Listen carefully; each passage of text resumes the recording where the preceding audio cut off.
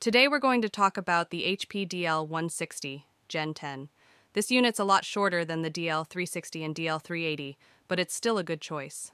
This particular unit supports 4 LFF drives, but it's using an onboard RAID card even though it supports an add-on RAID card. This particular unit doesn't come with one. Now, we're going to take a look at the back of this system before we open it. Okay, here's the back of the system. As you can see, it has some USB ports, an SVGA port for the video output, and an additional dual-port NIC card. We also have 2 power supplies. Okay, the cover is off, and as you can see, there's only one CPU installed here. You can add an additional RAID card and CPU if you wanted to, but we won't. In our case, we're currently using an onboard RAID card, which does not support all types of drives, and it's also a lot slower. But either way, we're not going to be using this at all.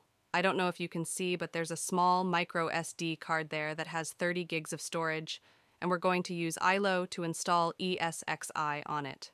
Okay, the system loads up pretty quickly, unlike other HP Gen 10 servers. We're going to reset the system in iLO before we install ESXi. Right now, during boot, you need to press F9. Once the system utility loads up, we're going to go into the system configuration, and we're going to go into both the BIOS and iLO and reset both to defaults while also changing the iLO password. Okay, we're going to log into iLO using our administrator account and password. Once we're logged on, we're going to click on Remote Console and Media, and we're going to choose the HTML5 console. At this point, we're going to mount the media by pressing the disk icon, choosing local CD/DVD, and then choosing local.iso file. Now, select the VMware installer. Now, open the keyboard GUI and select Ctrl, Alt, Delete to reboot. While the system is rebooting, select F11 to enter the boot menu.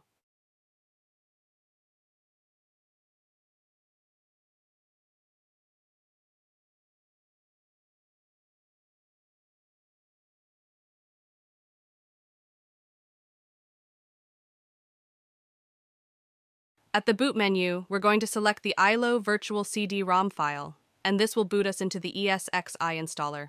It takes a while for the ESXi installer to load up. Just wait.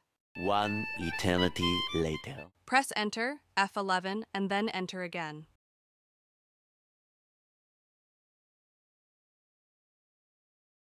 Press Enter. When it's done scanning, use the arrow keys to select the install option.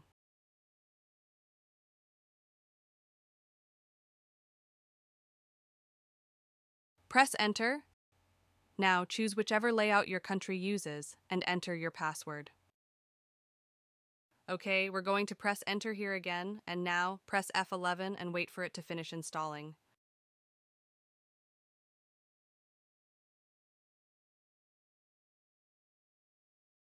Now we're going to enter VMware ESXi by entering the system's IP. Okay, we entered the IP address that we saw through iLO for our ESXi server. Click Advanced and accept the risk. Now we're going to log in. We're not going to save the password due to security reasons, but if you want to, that's fine. That's about it for this video, and if you need any help learning about ESXi or setting it up, just let us know. And if you would like to purchase this system, just leave a comment on this video. Built an empire.